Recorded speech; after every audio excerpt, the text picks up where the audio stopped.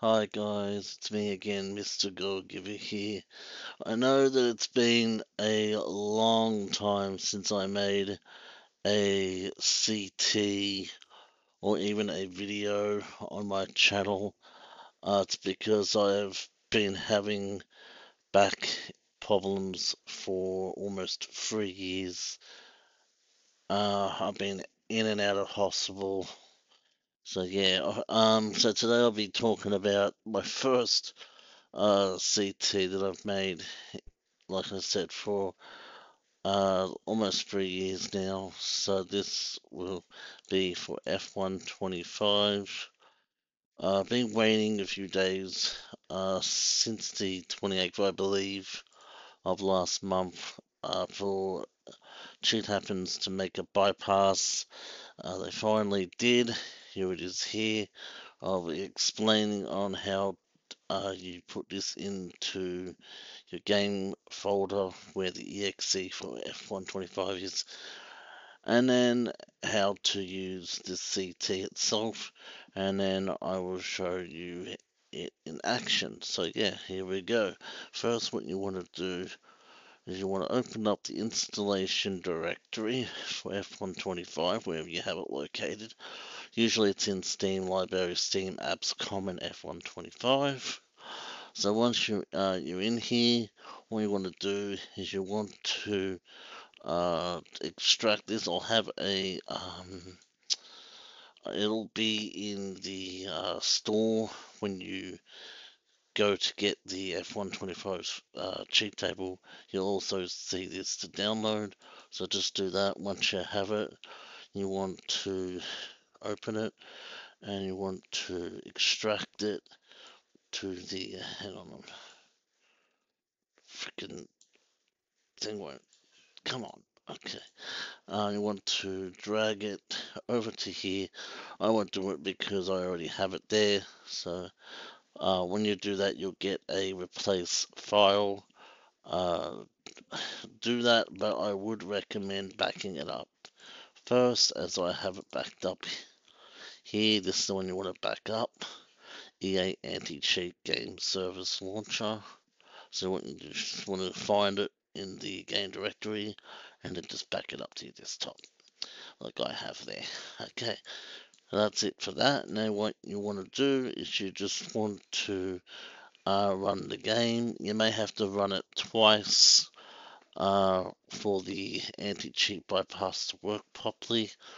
So what you want to do is you just want to load up hang on, what I'll do guys is just real quick.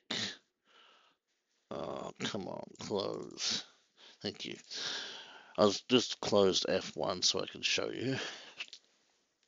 Just wait a couple of seconds for Steam to shut it. Okay, then you want to just run it like normal.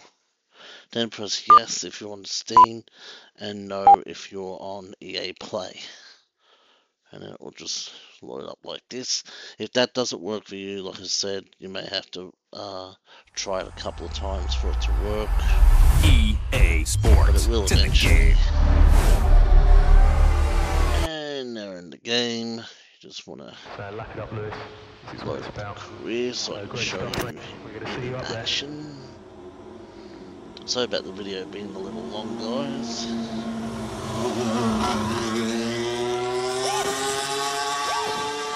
Come on, load up. Okay, then when you see this message that's about to pop up, just press cancel. Because obviously you can't connect to their server because, you know, you're using a bypass. Okay, then you want to go to career. I'm doing, this is for my team career. As you will see soon. Just load this up.